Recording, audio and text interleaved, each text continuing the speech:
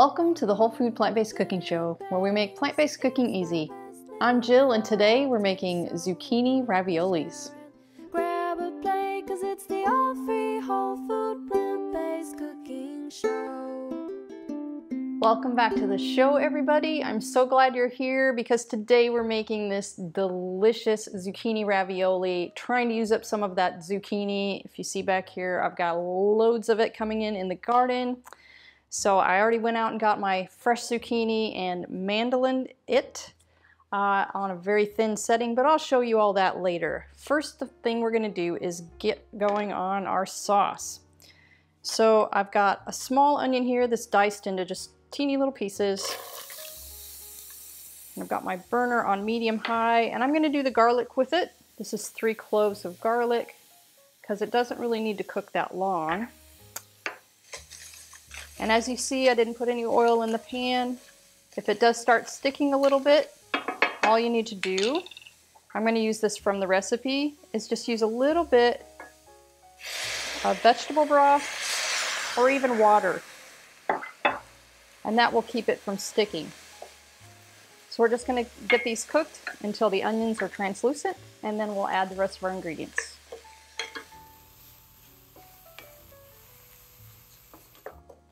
Okay, now that our onions and garlic are done, we're going to add our a teaspoon and a half of basil, a whole can, a 6-ounce can of tomato paste. That's going to give it that delicious, rich flavor because the tomato paste is already concentrated. And this is a half a cup of red wine. And if you don't want to use red wine, you can always just use a half cup more of the vegetable oil or vegetable broth. That will work just fine. We're going to cook off this wine for just a couple minutes, and then I'm going to add our vegetable broth. And this is 2 cups of vegetable broth. Just waiting for this high heat will cook off the alcohol from the wine. So you're not actually getting any alcohol in this, but it's adding some body to it, some richness of flavor. There we go. And as it cooks even more, while this is simmering, it'll cook more of that off. So now we're going to add our 2 cups of vegetable broth.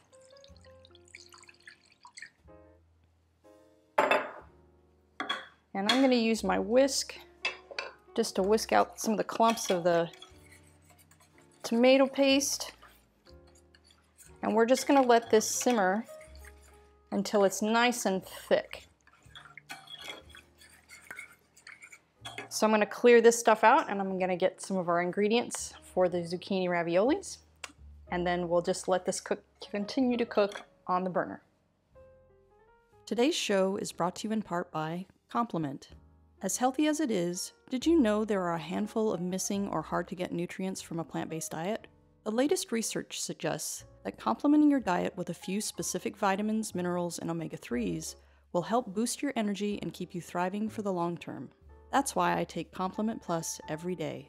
Complement Plus contains the 8 critical nutrients in dosages optimized specifically for plant-based eaters. Plus, they're completely transparent about ingredient sourcing and third-party testing, publishing the results directly on their website. As a special discount for our viewers, just use the code WFPB15 at checkout to save 15% off of your order.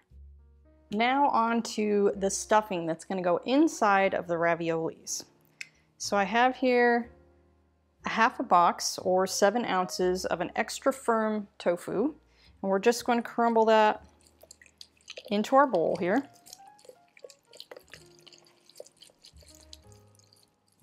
Okay, the same with our spinach. This is 2 cups of chopped spinach, frozen spinach, and I just let it thaw a little bit and tried to squeeze off some of the juice, just so that a lot of that water is already out of it, so that you don't end up with a soupy mess in the bottom of your pan. Then we have 2 tablespoons of Kalamata olives that are diced, 2 tablespoons of nutritional yeast, a teaspoon of garlic powder, a teaspoon of Bragg's liquid aminos, and then half a teaspoon of basil, half a teaspoon of thyme, and a half a teaspoon of oregano. We're just gonna do a little bit of pepper in there. My hands are all messy. Okay. And then the juice of half a lemon.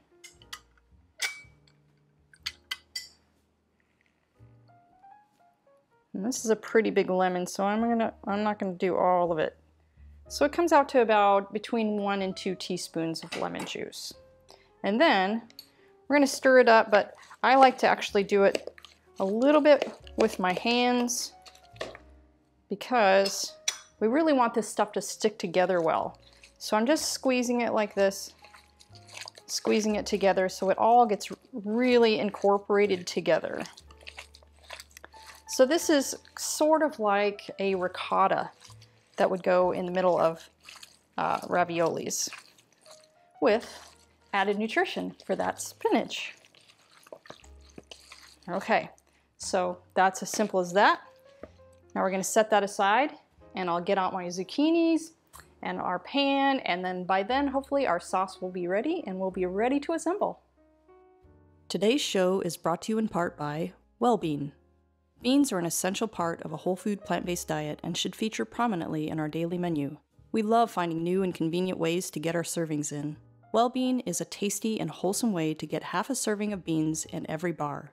Wellbean bars are vegan and gluten-free, with no preservatives and no added salt, sugar, or oil. Each bar is made only from an assortment of beans, fruits, nuts, and seeds. As a special deal for our viewers, follow the link in the description and use the code TRYWellbean5 to save $5 off a variety pack on your first order, because life is better with beans. Now we are ready for assembly. And if you want to come and take a look at the sauce here, the sauce is done. And this is about how thick it should be. So we're going to start by putting just a couple scoops, ladles of it into the bottom of the pan. And that will kind of help to keep the zucchini from sticking to the bottom, because we're not going to oil this pan at all. This will be just fine, because when these cook also, some of that liquid comes out, so it will keep it nice and wet on the bottom so they won't stick. All right, so I have my zucchini here, and I've mandolined them pretty thin because you want them to be very pliable, right? Because we're going to be folding these. And this was one of my large zucchinis there. It's probably better if you have the smaller, you know, maybe the smaller zucchini, because as you see here, with the larger zucchinis, you do get some seeds in it. It doesn't harm anything. They just look nicer if, you know, if they have more of just the flesh like this. So our mixture is here, our sauce is here. This is a 9x13 baking pan. So we're going to start out by layering 3 on the bottom, just like that. And then right in the center, or we're going to try to center these, 3 more, just like that, like that. Okay, then you're going to take a nice generous scoop here. I just have my little melon baller, so you can get a nice little round scoop there. Okay, and this is completely up to you. If you do have the larger zucchini and you've mandolined it and the slices are a lot wider, that's great too. You could make, you know, maybe like 12 raviolis in total, or you can do it like this where they're a little bit smaller, and you just fill up that pan with as many as you can. So we're gonna fold first the top layer, and then the other side of that top layer, just like that. And then that bottom layer, you're gonna fold over the top of the rest of it from one side, and then the other side. And it makes these adorable, then I'm gonna flip it over, these adorable little parcels like that. And that's our ravioli. Okay, so I'm gonna put that in the pan, and we're just gonna keep assembling until we use all of this zucchini up, or we layer it all into that pan. And this is pretty fiddly, you know, and it's kind of a fancier thing if you're having, guess or something. But by all means, you could just make this into a lasagna. You could just layer the zucchini, layer some of the filling, another layer of zucchini, and then that wonderful cheesy sauce we're gonna pour on the top. It'll work just fine too. But for today, we're gonna make these into these little adorable raviolis.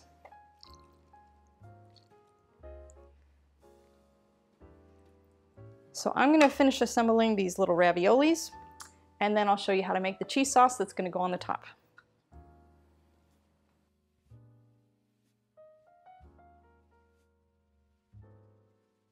While we're waiting for that, I'd like to share some background on our show.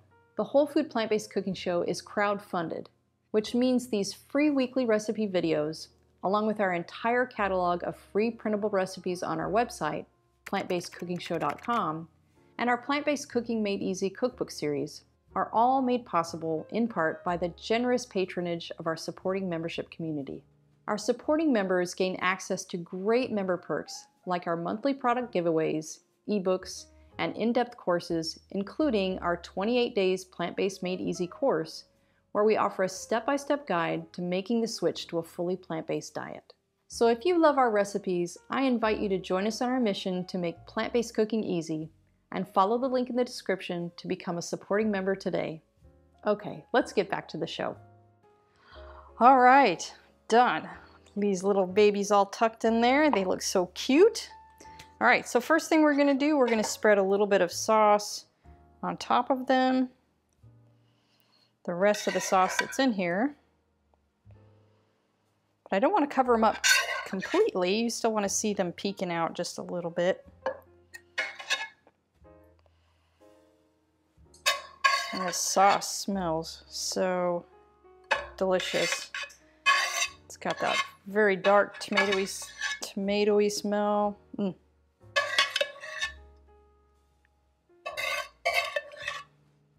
All right, I'm just gonna smooth it around a little bit. All right. Oops. There we go. All right, now onto our cheese sauce. And I did have a little bit of filling left. It just kind of depends on the size of your zucchini and everything. You might end up having a little bit left over too. You could just tuck it down in the sides, or you could stick it in the fridge and spread it on toast or something tomorrow. It's still gonna be delicious. All right, so our cheese sauce. This is half a cup of cashews, 2 tablespoons, or I'm sorry, 1/4 of a cup of nutritional yeast, 1 tablespoon of lemon juice, 2 tablespoons of white wine vinegar, a tablespoon of Dijon mustard,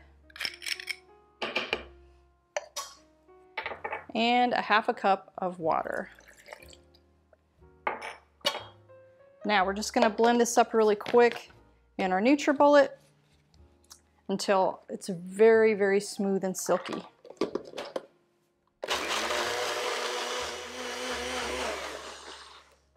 And there we are. And if you're nut-free, you could also use sunflower seeds or do half sunflower seeds, half rolled oats. That also works, but it's not going to be quite as rich as this cashew sauce. So now we're just going to drizzle this over the top.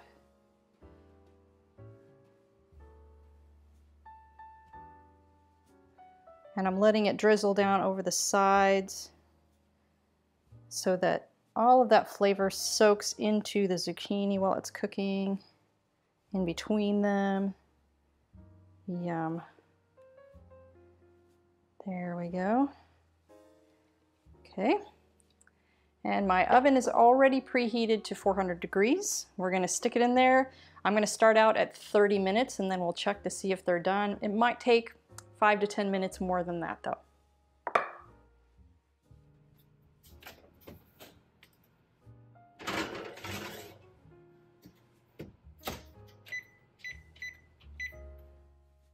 Ooh, they are finished, guys, and it did take exactly 30 minutes. Oh, the smell, you've got to come and take a look at this.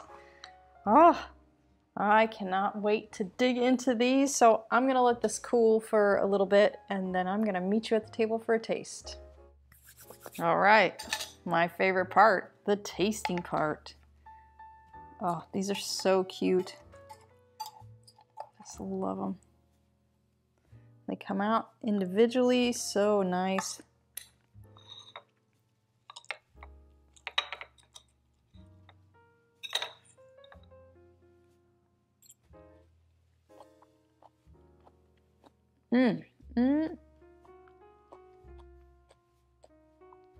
Oh, that filling.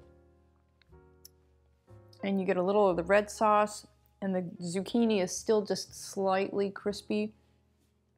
Oh my goodness. This is so full of flavor. Wow, you guys are really gonna love this. This would be perfect just, you know, for having guests over or just for treating yourself to something special.